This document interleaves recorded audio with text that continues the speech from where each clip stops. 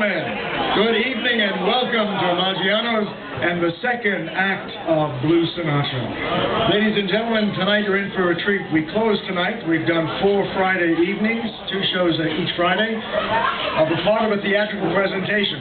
Many of you are familiar with the television show that has catapulted people to stardom, American Idol. You all know American Idol? How many here know American Idol? Okay. Well, it had a daddy and a mommy. It was called Star Search. And Star Search was the first show of its kind that catapulted people to stardom.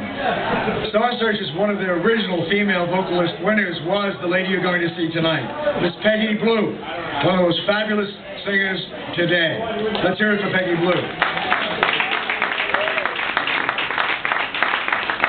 There's a well-deserved applause because Peggy used that win to catapult herself to the recording studio, to co-starring on Broadway, to singing with people like Whitney Houston,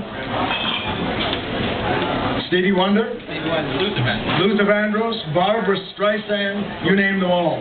She also recorded numbers of hits records in England and other nations of Europe.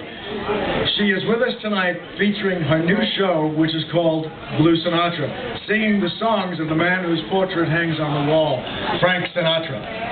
Now, Frank is a legend, and people could say, what does a woman named Peggi Blue have to do with Frank Sinatra? We know that Frank was an American male, white, born in New Jersey.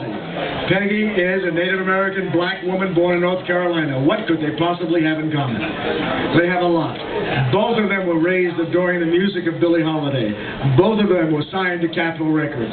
Both of them were told mid-career that they would never sing again by doctors, and both proved them to be wrong.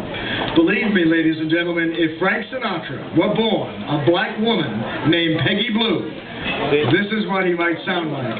Maggiano's is proud to present Blue Sinatra and Miss Peggi Blue.